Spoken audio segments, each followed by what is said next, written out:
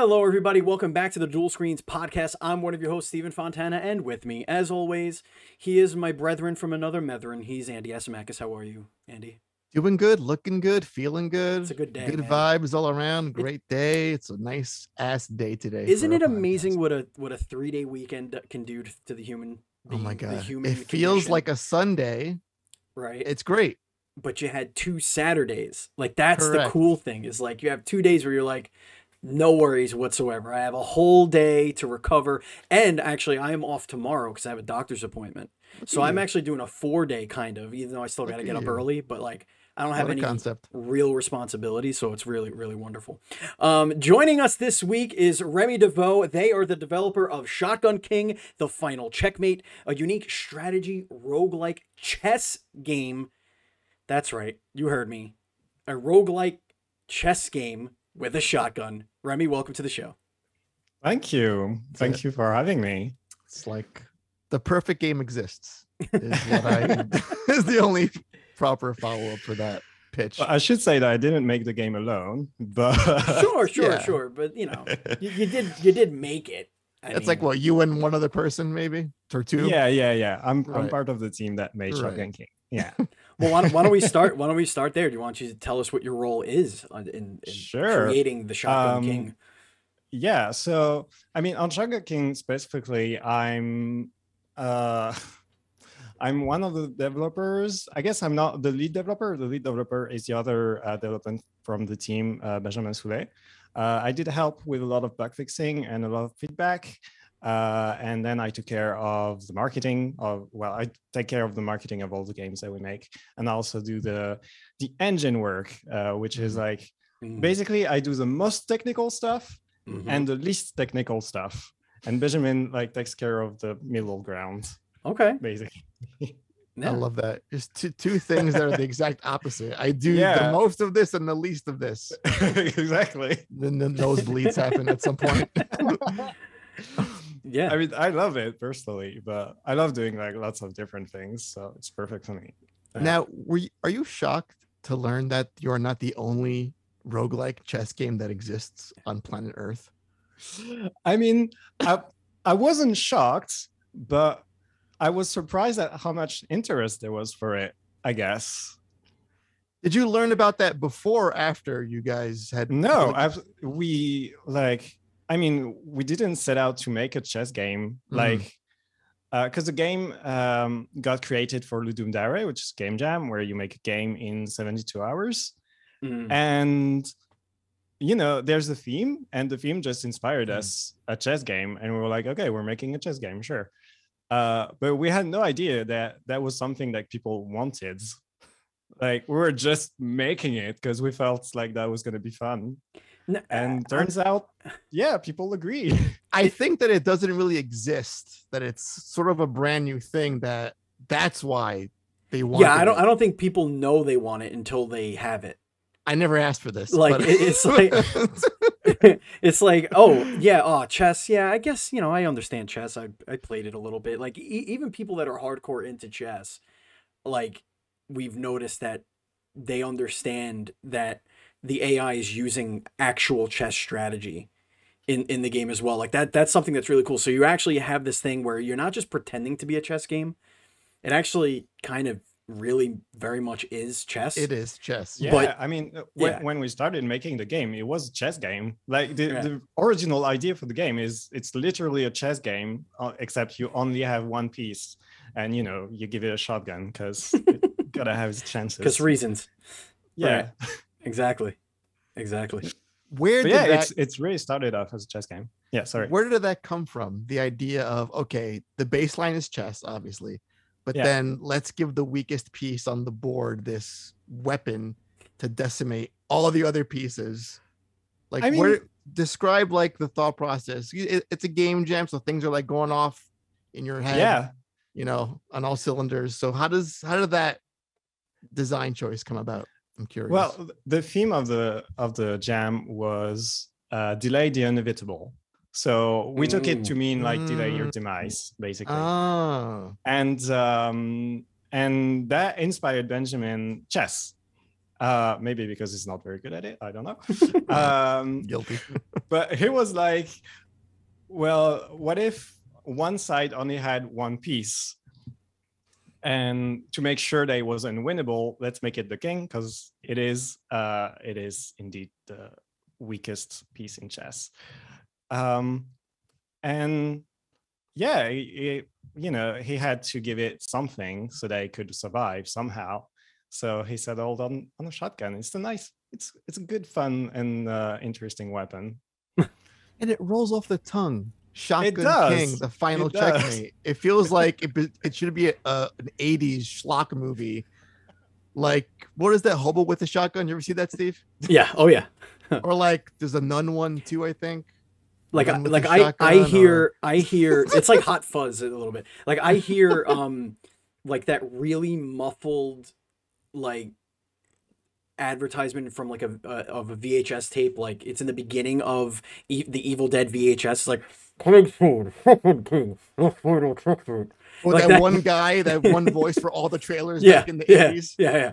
But it's like super horror movies. You know what this reminds me of? It actually reminds me of the ending, spoiler alert, speaking of the 80s, the ending of Scarface. That's what this whole setup reminds me of. You are the king, you are Scarface. The entire world is collapsing around you. The entire local military is outside your door, and he just has a gun and a whole lot of coke. Say hello to my little friend, and it's just one guy just getting shot. That's what this whole scenario reminds me of. It's like a one man against the world kind of thing. That's fair. Rémy, did Coke co-author this game? I think I'm not legally allowed. Yeah, you don't have to admit to anything here on the show. I do want to get into the roguelike aspects, aside from, it's a one and done. When you die, that's it. You go back to the first floor out of 10. You have some of the most vicious choices I've seen in a roguelike game. I feel like the idea of a roguelike and progression is you have abilities that you can choose from. Okay, is this worth the risk reward? I can get a buff in this area, but I also get this debuff, and I weigh that out. But usually in a roguelike, it's a quick decision, at least for me. I am spending hours saying, do I want a bigger spread? But there's like 6 more pawns on the board. This is what I go through every session. Can you describe how you designed and thought of these ridiculous buffs and debuffs for Shotgun King? I mean, it's just a system that works well. I mean, it's something that we do kind of often because, we make a lot of games. I don't know. I think I didn't say that, but so our thing as a studio is that we make a new game every month. Mm-hmm. And so it's a lot of small games. And even before we formed that studio, Benjamin and I, we both made a lot of jam games or very small games. And resorting to roguelike mechanics, especially of upgrades like this, it's something we do pretty often because it's very efficient and it's kind of easy to make it fun if you know how to do it. So we do have some experience with that. And for a game jam, if you want to make a good game, it's good to use the skills that you do have. And yeah, putting negatives like bonuses, and I don't know how to say that in English.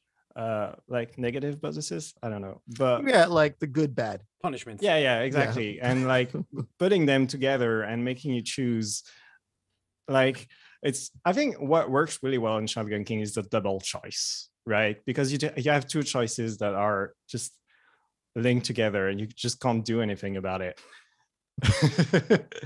And Benjamin is actually really good at this, like at torturing the player, basically. Like, you can have this, sure, but look. Yeah, it's as equally detrimental as it is rewarding. Like, that's the thing. It's equal. You don't feel like you're getting too powerful or things are getting too lopsided in the game's favor, whatever. Like, the player doesn't feel OP and the world doesn't feel OP in anything. The one thing that I have difficulty with is making those decisions, not knowing where this is going to lead to on the next level or the level after that. Like that, in a lot of roguelites or roguelikes, you can sort of see how you want to plan your character out for that run. And in this one, it's more like, well, if I do this, who knows what I'm going to get in the next one to choose from. I don't know if I want to have the, like you said, the bigger spread or the bullet that penetrates through everybody, because who knows what's going to happen at the end. So you really are kind of just winging it as you're going, but you never feel like you're handicapped in any way while you're doing it. It's always going to be a fun and interesting, psychotic chaos run, no matter what. I mean, I think most roguelikes that I play are like this. Like you do have to improvise on the go, but it's also about taking a chance. Like if you're gonna go for sniper builds, well, you're gonna try to get those upgrades when they do show up. Of course, they're not always gonna show up, but you have to trust that that you'll be lucky enough to have the ones that you want, or that at least go the way that you want to go. Right. Yeah. But I guess some upgrades are like more important than others. Like some upgrades make a bigger difference, if you like, especially like in your playstyle. And if you get them early, they will definitely have a bigger impact on the run than if you get some, I guess, meeker upgrades at the beginning, which still gives you like more choice after that.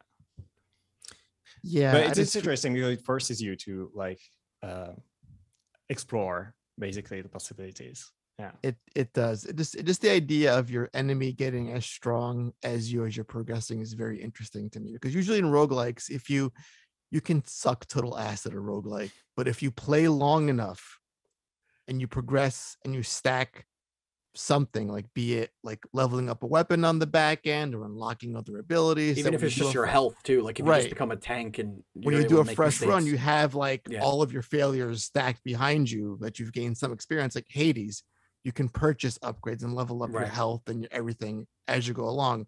This is just when you're done, you're done.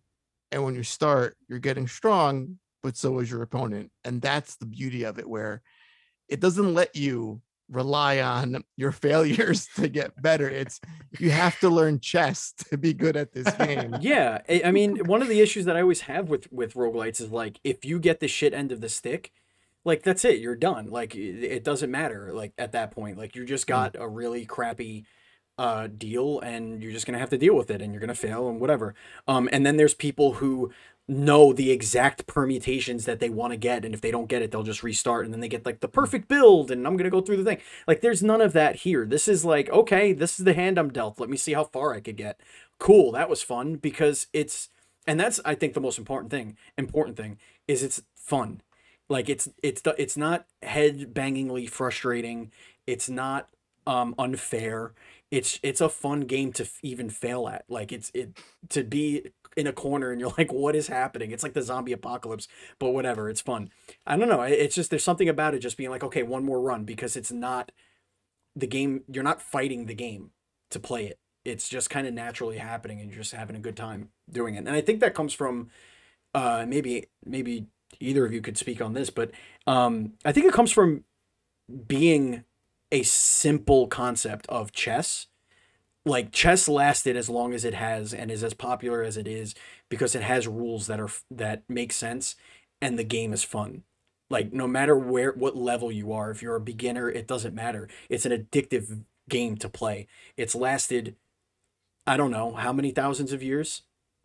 Is it thousands of years? I don't even know. Is it hundreds of years? I don't know. I think so. I feel like it might be thousands. I don't know. Maybe I'm an idiot. Maybe. I'm probably an idiot. 1,000 years? Can we say 1,000? Does that sound right? Years. I think that's fair. That'll save you. 1,000 plus. Okay. At least 1,000 plus. 1,000 plus or minus. That makes sense. But yeah, I don't know. Andy, maybe you have some thoughts on that. I'd rather have Rémy chime in at this point with his thoughts about chess. Sure. Chess is a really interesting game. Gotta love that chess.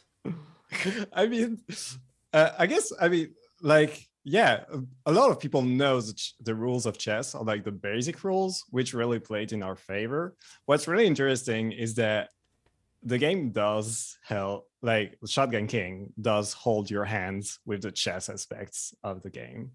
Because if you try to make a stupid move or suicidal move, the game will not let you, basically. But that's really important, because even though everyone knows, like most people know the rules of chess, that doesn't mean you're good at it. I think, let's be honest, most people are not good at chess. I'm terrible at chess. This game makes me think I'm good at chess, which is a problem, or I should buy a shotgun. One of the two. I'm pretty good at chess if this was chess. Like, if this was what chess was, I think I got a handle on it. Yeah, but that's actually really important for the game, that the game will not let you the most stupid moves, I guess. Because if it did let you do that, well, the runs would be a lot shorter and a lot more frustrating, I think. Yeah, and that's something that we had a lot of back and forth on the jam version, actually, on the very first version of the game. Because, well, we did have one problem where we were like, well, okay, we're protecting the player, but to what point? Because we don't want the system to play the game for the player either, right? We can't go too far. And yeah, we try to find a good middle ground. We'll still have a problem where, like, if you shoot a piece and then you get killed by the piece that was behind that one, there's a lot of people complaining about that. But we're like, yeah, but we can't just predict the whole game. That would just not be fun. Right. But it's really important for the game to actually hold your hand, just because, yeah, we know you're not good at chess. That's fine. We're not very good at chess either, to be completely honest with you. So we understand. How did you know that this was going to be your first game you wanted to put out on Steam? Because you guys do games every month. And we'll get into that a little bit later, because that's a whole other thing I want to talk about at some point. Right. Because that sounds stressful. Sounds like hell. I don't know why someone would do that to themselves deliberately. I mean, the best thing about that is we have a guest for every month, Andy. Like, we only have to search for 3 people now. If we ever are in a bind, like, yeah, Rémy, we know. What you're working on this month? Come on the show. Got something. Yeah, I'll go for it. But how did you know that this was like the one that you felt would work on Steam and maybe find an audience, or was it just this? What was that like? Talk us through that process of putting this game as your first Steam release. It's very simple. The game got insanely popular before it even was out. Like, even before we released the jam version, the first GIF of the game that we put on Twitter, it got like 20K likes. I've never seen that on a gameplay GIF. Yeah, it's just insane. And then yeah, the game was out for the Ludum Dare version, and all the feedback were like super positive, and everyone was loving it. And we were like, okay, well, this is clearly becoming a big deal, so let's make the most out of it, I guess. We've been wanting to put a game on Steam for super long now. It's just that we never managed to take the time to do it. But for this one, we were like, okay, we just can't pass on that much attention that the game is already getting without us doing anything at all, really. So yeah, we're like, okay, this time we're putting it on Steam, and we're doing it as fast as we can, because we don't want the attention to die out either, right? Right. And yeah, that's what we did. We did do the itch release earlier, because it's like just faster to release things on itch and just easier. And it actually was really good, because it allowed us to catch a lot of bugs and to keep on working on the game and make it like just better, basically, in time for the Steam release.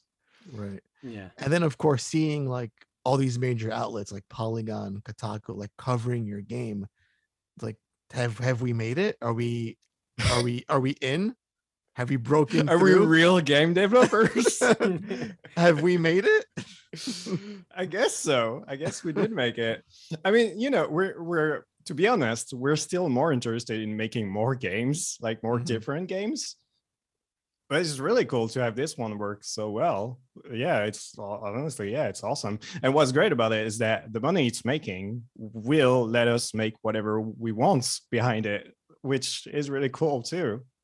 See, that's I think the big thing to take away from this is, like, you were going to do this regardless. You were going to make a game a month regardless. You were going to keep going forward. But now you've got this bona fide hit, and now this is going to allow you to kind of expand your scope a little bit on future projects. But I wanted to ask, did the immediate like success of that first gift, did that change your development philosophy for Shotgun King, or did you keep with that, you know, get it out in the world, like, you know what I mean? Like, did it say, okay, this is getting a lot of traffic or whatever, should we work on this for a little while longer than we normally planned on? It did in the end, not at that point, but later on when we saw that the game first started to make big sales on itch. Like it's even just on itch is the game that sold the most of the ones that we put out there. And from there we knew that already if we put it on Steam, we were probably gonna have to make updates if we really want to make the most out of it, and you know, keep on working a little bit on it and do all the bug fixing that needs to be done and all that. Basically, yeah, just keep on taking care of it. So at that point, yeah, we did decide that we would treat it differently from our other games. Yeah.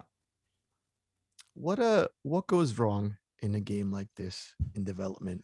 What goes wrong? Fixes. Like, give me some greatest hits of it's just some things that cracked you up in the development cycle. Okay, I can tell you about that. But like for all roguelike games, it's always the same problem. You have like the thing that makes roguelikes fun is that you have multiple gameplay elements that clash together in interesting ways. It's like basically gameplay emergence is one term that we use in game design, and that's very risky from a programming point of view, because you're like, the game works because things are clashing together in unexpected ways. When you're a programmer, you want to expect the most, like everything basically, right? Because when things happened and you didn't expect it to happen this way, you have like a 50% chance that it's gonna go absolutely wrong, or maybe it's just gonna crash the game because you just didn't think that would happen. Like, who would do that, right? But players do that. Players do. They just take the game and they do whatever they can to break the game because they're just evil. Gamers are evil. Got it. But I guess there was something that was funny at the very beginning of development. Before the game got out, the first version, there was one upgrade that was called the King's Shoulders. And the King's Shoulders, the description of the card was lifts bones on your way. Yeah, I think that's it, actually. Just lifts bones on your way. Okay. And so Benjamin had done that. I was like, what does that mean? And he's like, well, I'll try it out. Okay, I'll try it out. I take the card. I don't see any immediate effects. So I try to get closer to bones, because clearly it has something to do with that. And just nothing happens. I'm like, what the hell? This is just nothing. What does the card do? And he was like, wait, you got close to the bone and nothing showed up? And I was like, no. Like, okay, no, you're supposed to see like a little pair of pincers. I'm like, no, I didn't see any pincers. Like, are you kidding me? Like, are you fooling with me right now? And he was like, no. I was like, okay. And like 2 hours later, he was like, so the card's effect was on the wrong card. So that card actually didn't do anything. So I was like, okay, cool. No problem. Okay. And so I tried again. I think the next version, it still didn't work. So it showed up again. I picked it and still didn't work. And I was like, this time you're kidding me, right? I was like, no, it's not. And in the end, it didn't put it in the game. He was like, yeah, it doesn't work. I'm not happy with it. So I never actually got to test it at that point. And he was like, it's okay. I'm going to put it in for the itch version. And in the end, he didn't do that either. So like the card just got... It's a cursed card. What was it supposed to do? That's exactly how it felt, because I still was very much unsure at what it was supposed to do exactly. And so I started talking about it to players, and Benjamin saw it. It was like, you know what? I'm going to do the card. I'm going to prove to you that I'm not crazy. Then the legend grew. Yeah. And the card actually got in for the Steam release. So now there is like the king's shoulders in the game, and it's not even the bones anymore. Now you can just throw any piece that is not the king at other pieces. It's actually very funny. You literally pick up the piece and put it on the king's shoulder, and he flings it at other pieces and deals 3 damage. It's just great. Oh man, how is this game only $6?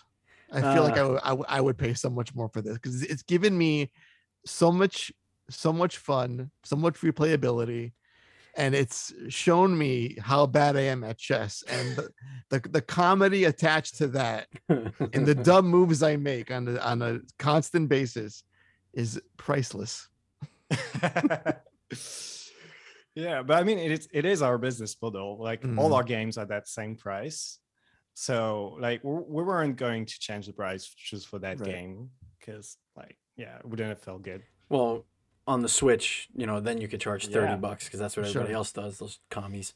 Yeah. Those jerks. No, this game needs a mobile version, I feel. Oh, mobile would be, that would kill.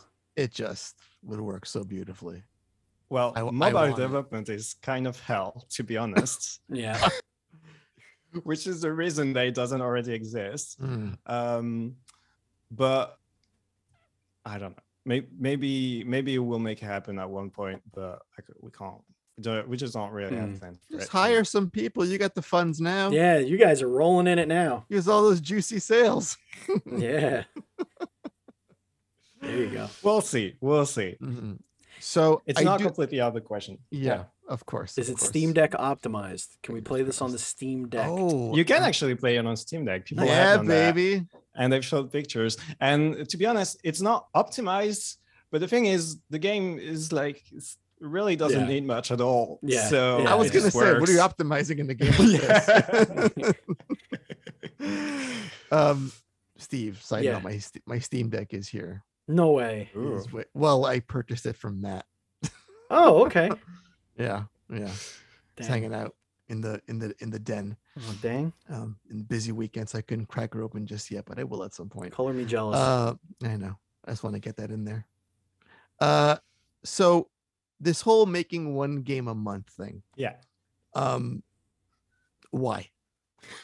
Is my first question. That's a good question. That's a good place to start off. Yeah, that is a good question. We're living, I guess, again, in a world of, we hear about crunch, things being delayed, things that need polish, that need time.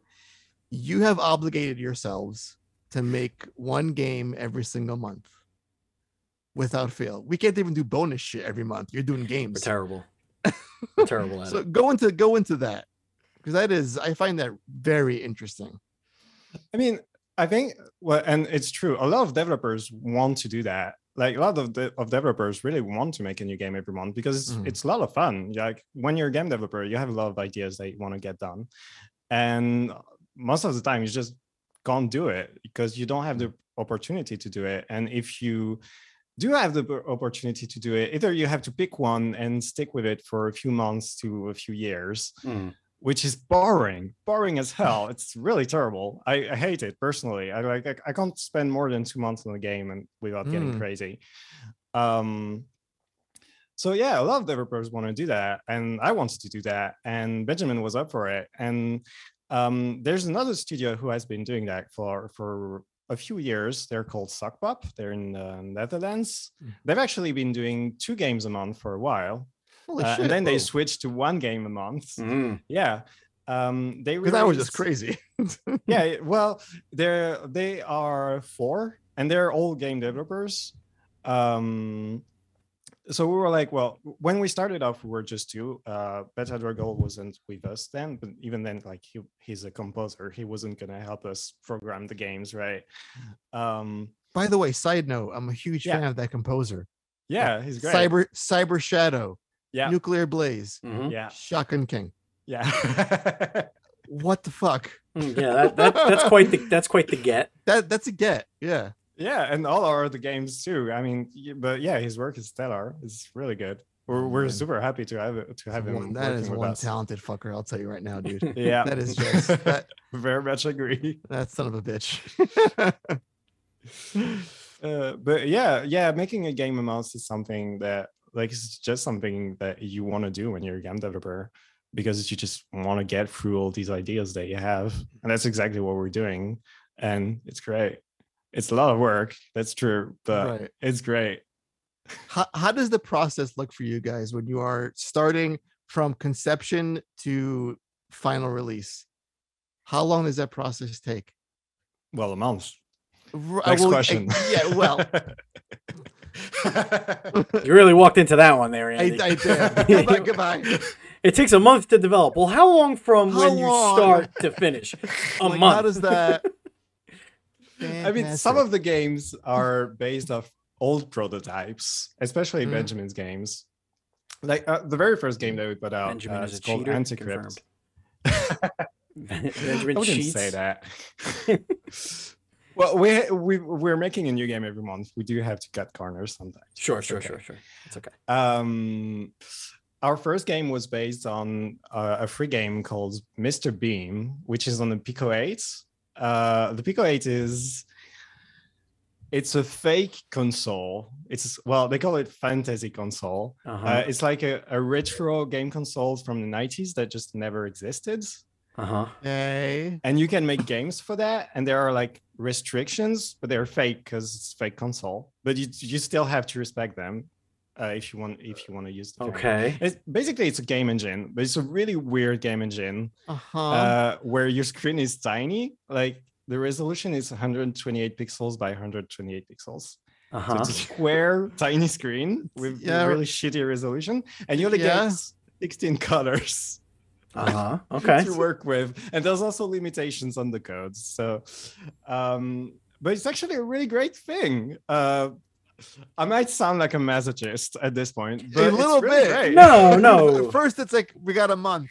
Also, here all these other crazy restrictions we have to apply to ourselves, and we're doing this game in a month. We don't make the game a month games with that. No, I was gonna say but Benjamin and I would both use that thing in the past a lot, actually, because it's really fun to use and to make games with. It actually first forces you to make small games, right? Because you just can't make something big with it. It's just literally impossible. So you have to make small things, and that's great. That's good practice, actually. And the low resolution and the limited palettes of colors actually brings a lot of personality to the games, and that's really cool as well. I mean, for me, I've spent quite a few years making games with that, and it's been really formative, so I don't regret it at all. And now we actually use our custom game engine, which I've actually been making since 2018, so it's been like 4 years, and it's actually very much inspired by that, by the Q8s, except that, well, it is less restrictive. You do pick your own resolution and like your own color palettes, but it still has that fake retro vibe, like for us developers, I mean. And of course, that does like help make the game feel fake retro as well, or neo retro, I guess is the new term. Well, at least yours is real. It's still kind of fake because but. The fact is that we're not in the 90s, but yeah, I mean, we just think it's fun and we like working this way, and we also are kind of purist, like with the pixel art and things like that. Things need to look authentic and right. Yeah, they have their own set of rules too. I feel like whenever I scrounge like a fan game forum, like be it a Mega Man game or anything that's NES centric, it's always, if you go outside this palette, you're just exiled from the tribe. Get out. That color does not belong. And that is not an NES color. Get his ass out of here. I would imagine when you spend so much time, because it's a month, just a sprint to make a game, and then you rinse, repeat, that you must love the process creatively, the coding aspect. Did you always want to make games growing up? Oh, that's a really good question. I had no idea that you could make games until very late, actually. I knew video games existed, but I had no idea that there were actual people making them. You're not really the first guest to say that. Really? Yeah. That's crazy. They came from this magical land called Japan. And that's like the consensus is that Japan has like this weird, it's like another planet where the Nintendo is, it grows. And Godzilla lives. And Godzilla, and it's just sent over here, and then we just play them, and it's like, yay, thank you. But yeah, no, you're not the first person to think that.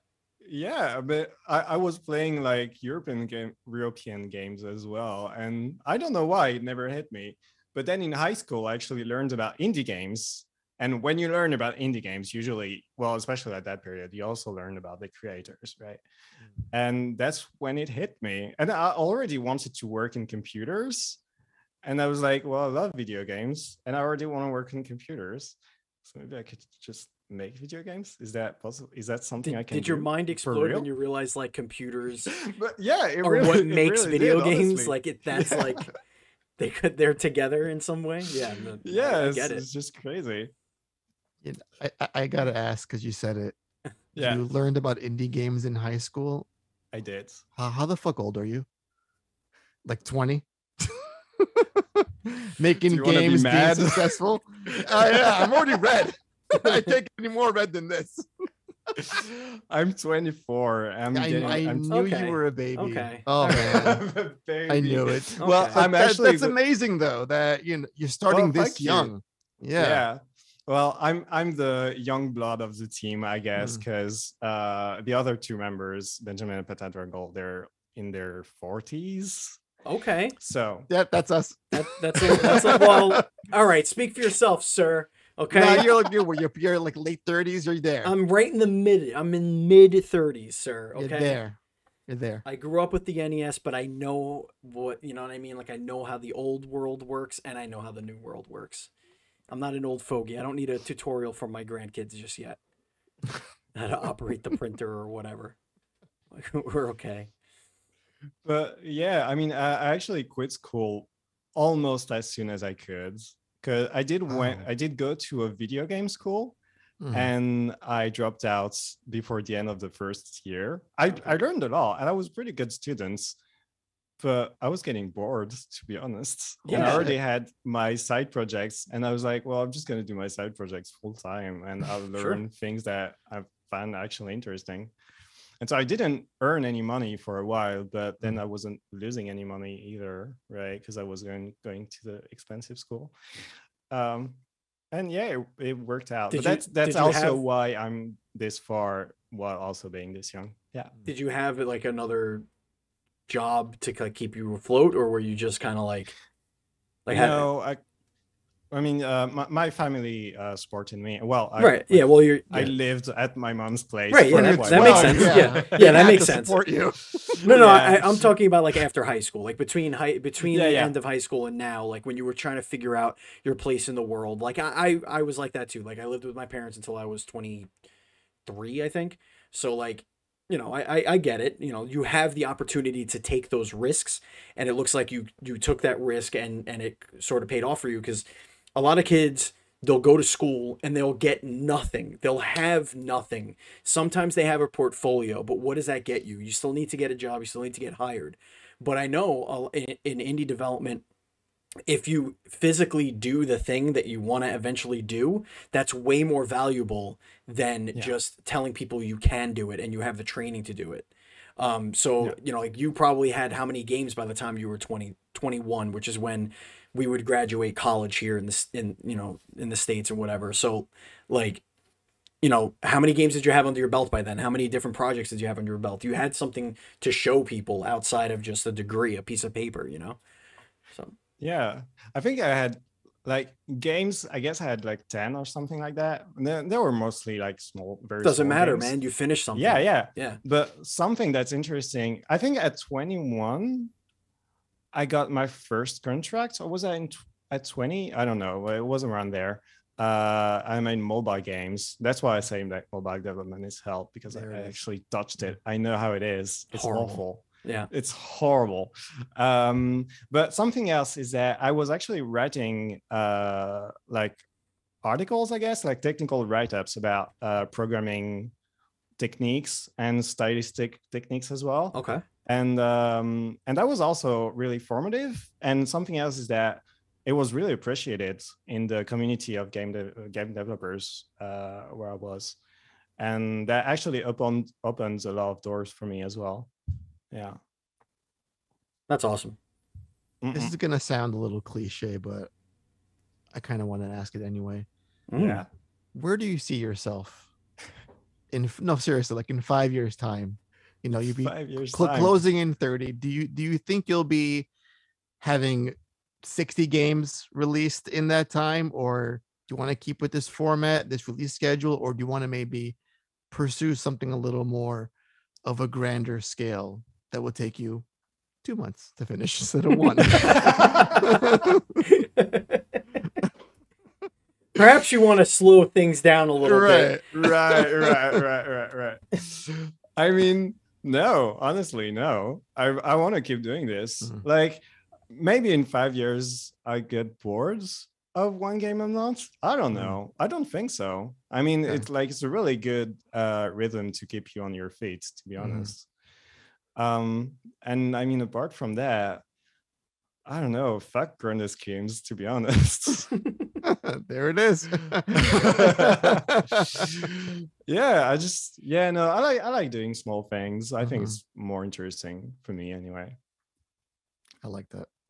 I like that a lot. Speaking of small things, Andy, it's time to get into things we love to do, Stephen. Yes, things we love to do and the small things. It is now time to slip into a comfortable pair of sweatpants and get into the rapid fire section of the podcast. This is where we really get to know you. Okay? This is where we're gonna peel back the layers of the onion, as it were, and really get down to the nitty-gritty. So we're gonna start very, very, very simply. Okay. I like that whole face peeling off. It was just did a second ago. Yeah, it's good. It's a little scary. Yeah, it's a little scary, but it's not too scary. So we're gonna start off simple. Would you rather have the superpower of flight or invisibility? Flight. Oh, I have to explain. No, you don't. It's rapid fire for It's a reason. rapid fire. Right. We're gonna fire it rapidly. Would you rather have your beautiful long hair be strands of spaghetti or sweat maple syrup for the rest of your life? Maple syrup. Ooh, very sticky, but very delicious. Good choice. Very delicious. Yeah, it's a very, very good choice. Listen, as someone that's lost almost all of his hair, I understand that decision. You can't see what this headset's hiding, but it's just a bare wasteland. I'm going to give you more superpower questions. I feel like all of my questions today are going to be superpowers. Yeah. You give a king a shotgun and chest. That's a superpower. So it's on theme. It is. That's fair. It's on theme. Would you rather be able to control water or fire? I mean, that's an interesting one because fire is cool as hell, but water sounds more practical, like more useful. I'll go with water. If you were developing a DLC to Shotgun King and you're playing as one of the king's pawns, what weapon would the pawn have? I mean, it's a bomb, so I would just give it a handgun, I guess. Okay. It's not as bad as, a little pea shooter. Yeah. I got you. I like it. Would you rather be able to travel really fast, run like the Flash, go really fast, or slow down time so that you move normally, but the world goes super slow? So it's almost as if you're traveling. Yeah. Slow down town. Yeah, for sure. Yeah, for sure. I'm always running out of time. Always. So yeah, I can't imagine what kind of game you'd make in a month with being able to just stop time. Speaking of superpowers, let's say you had any power of your choice. I'm not going to say what it is. Would you use it for good or for evil? Ooh. Do I have to choose? Could I do like a little bit of both? That's a choice. A little gray area. That's a choice. Yeah. A little. Okay. Yeah, I feel like I'd fall in that category a little bit, kind of, maybe. I'd lean in one direction more than the other, but still. As the wind blows. Yes, yeah. It's circumstantial. Absolutely. Yeah. would you rather be able to teleport to anywhere on the planet or any time on the planet?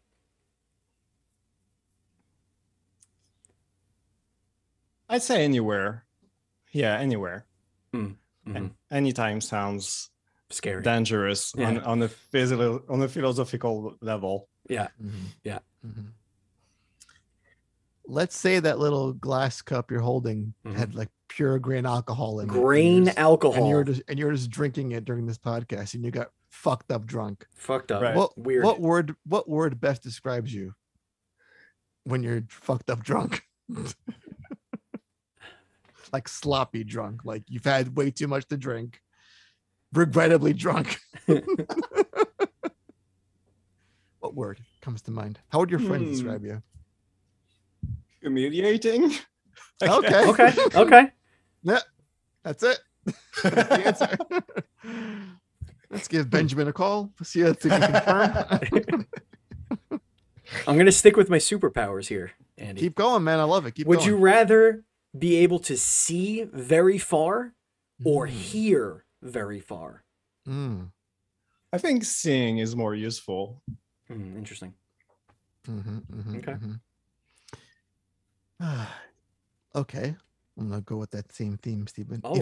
If you could wish a shitty superpower on your worst enemy, what power would that be? That's more difficult than the choice questions. Shitty superpower. Something really dumb. Like, you know, Marrow from X-Men, how she grows bones. That's stupid. I mean, like, she figures it out. She does, yeah, but still, it's dumb. You've got a point. You know? Yeah. Or like the Blob. No, he's got great powers. He's got indestructible skin, and he's unbreakable. Oh, wait, he's got reverse Jesus. You can turn wine into water. Oh shit! Nice. You would never get a party invitation. Nice. I like that. Reverse Jesus. And you make people sick. I like it. And you get resurrected. You touch people and their arms fall off. And everyone hates you. You sink right to the bottom of the ocean.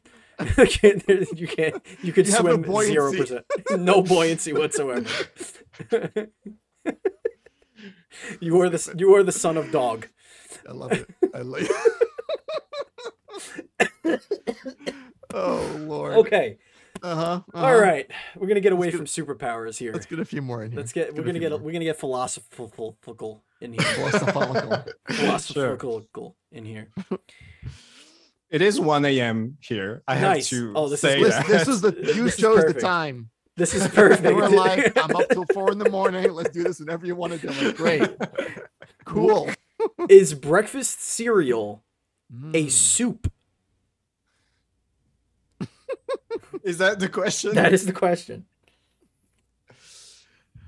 I would say yes. Nice. I like that answer. I guess it's kind of a stew, but I guess a stew is a soup as well. Have you ever? Yes. Yes. Good. Excellent. Put that in the yes column. Thank you. Have you ever dreamt of that creepy drawing behind you coming to life and strangling you? That's terrifying. I didn't want to say anything, but that is some adult. It's less scary in real life, especially with the kind of dark lighting. It's not. I get it. I understand. I have never had that nightmare. Okay. So did you paint that? Is that yours? Is that no? I bought it. Believe it or not, I bought it. Okay. It's a poster from the YouTube channel actually called First Gazette. Okay. Where they explain things like mostly scientifical things. Okay. And yeah, it's a really good channel. It's really interesting. Here's a cool question for you, and then Andy, you could take us home with the final question. The final. Yes. I see a drum set behind you. If we ask you, or somebody asks you, hey, play something on the drums, what is your go-to song to play on the drums? Okay, my answer is very sad. Okay. I wouldn't, because I got the drums because I wanted to play drums, and I don't actually have the time to play the drums. Okay, well, I'm gonna modify the question then. Modified question. Right. You have a month. You have no game to make. I know. Your project is to learn a song on the drums. Mhm. What song do you pick? What do you want to learn on the drums? If I want to go really hardcore, Ooh. I would try to play something like an iteration from The Armed, which is like my favorite band, even though like most people have never heard of it. Okay. It's really good. The Arms? I've never heard The of Armed. Armed. The ARMED. Okay. Yeah. Interesting. Okay. I'm gonna What write kind of that band down. are they? Yeah. It's hardcore punk. Okay. It's like rock, but very violent. I could get on board with that I'm shit. I'm there with you. That sounds like my kind of good time. It's All really right. good. Yeah. Well, speaking of really good, Rémy, this has been really good. Before you ask the last question, folks, I want to say thank you for checking out the Dual Screens podcast, the internet's #1 indie developer interview podcast, hosted by people you've never heard of, probably. The show posts each and every Friday for your listening pleasure on your podcast service of choice, including our home Podbean. You can find us everywhere. And if we're not on your podcast service of choice, like if you Google and you're like, where the hell are they? Just email us at support@dualscreens.com or support, and we will get back to you and see if we can get on that service. But of course, we're on youtube.com/dualscreens.tv, and we stream a couple of days a week. Some other podcasts that we do, Indies Nuts podcast and the Dual Screens Crossplay podcast, and you can find those on twitch.tv/dualscreenstreams, and of course on this very YouTube channel as well, and those are on podcast services as well. And if you want to support us on Patreon, it's patreon.com/NDS podcast. Thank you to our Patreon producers, Colton the Apprentice Nestler and FNH Paul. We are just 2 days away from revamping and relaunching our Patreon, so keep your ears and eyes open for those changes to come in. And now, Andy, oh boy, hit us with our final question. Rémy, oh boy, gird your loins, because this is going to get tough. I feel like we should in the future consider asking the question first, then housekeeping, so they can think about if they have to, maybe a little bit. All right, Rémy. Yeah. It's a simple question. Mm-hmm. It is That's really hard to answer. It is that's it. There it is. You nailed it. There it is. You nailed it. Perfect. So I'm not gonna beat around the bush. Man, it's a simple choice. And the question is, Andy or Steven? Okay, so I get to choose which of you will hate me. Right, I see. I mean, sure, if that's how you think of it in your mind. Here's the thing: we don't know why you're choosing choosing us for. It could be could say, I want to kill who Steven. Sacrifice to the gods. Right, exactly. Who is going to be your reverse Jesus? Like, we don't know. I want to donkey punch Andy, like that's so it's never, that's how it exists. You know what I mean? It's just what it is. It is what it is. It's interpreted how you want to interpret it. Correct. Are we keeping score? Maybe. Possibly. Maybe. Do we hate ourselves? Absolutely. Have we done this 268 times? Maybe. Yes, definitely yes. Do guests always hate us? Most definitely. Well, if I had to pick one, which I do, apparently. I don't know. I guess I'll choose Andreas. Okay. There it is. That's fair. I'm very sorry, Steve. No. No. Listen. I was gonna listen to the Armed, but F that now. They just lost a listener. He's not in the band. No, I know. All right. Ladies and gentle germs, that's going to bring us to the end of the show. This was an absolute blast. If you want to follow us on social media, we're at dual_screens. I'm at Batchild27. Andy is at PantsGuy. Our Facebook group is facebook.com/groups/DS podcast. You could also find our website Facebook page at dualscreens.com, DOTCOM on Facebook. You can find us there too. We're trying to post more stuff on those pages. We are very active on Twitter and very active in our Discord, which you could join by being a Patreon supporter. But we're going to get a little bit more active or active at all on our other social media pages. So we do appreciate that. All right. Well, Rémy, where could everybody find you, the Shotgun King and all that fun stuff? Oh my God. I'm not as good as you at this, but all the Pancake games, you can find them from our website, pancake.club. So Pancake is punk cake, like PUNKCLUB.club. And you'll find our Patreon, where if you give us €3 per month, you'll get a new game every month. And you'll find our h.io page, where all of the games are $6. And then there's our Twitter accounts, where we're very active as well. And there's our Discord if you want to chat with us. We actually do chat with the players. And I think that's kind of everything. My own Twitter handle is Trasvol_dog, but that's like, I bet you have no idea how to spell that, and me neither, to be Trasvol. Trasvol dog. Yeah, that's pretty good. And I guess I'm less active now, but the Pancake Twitter account is very active now. So yeah. Awesome. All right. Ladies and gentlemen, we do have new merch on our merch store too. We very rarely plug our merch store. So this show is officially going to be sponsored by dualscreens.com/store. So go there right now. Our own sponsor. Right now. Yeah, the Dual Screen show sponsored Help us out. Dual That's Screen. right. There you go. Buy a shirt, wear it on your body, or a mug. You could get a mug or a sticker. You don't have to get a shirt. But it's you can buy both the mug and the sticker and put the sticker on the mug. You can. It would ruin the sticker. Dress the mug in the almost shirt. Instantly. Yeah. Absolutely. We have tank tops too. So all right, Rémy, I see you wearing the tank top. You could get a tank top. I'm just saying. Thank you anyway, listeners. I appreciate you all for being here. Thank you, Andy. Thank you, Rémy. Thank you, listeners. Thank you, viewers. And as always, please be excellent to each other.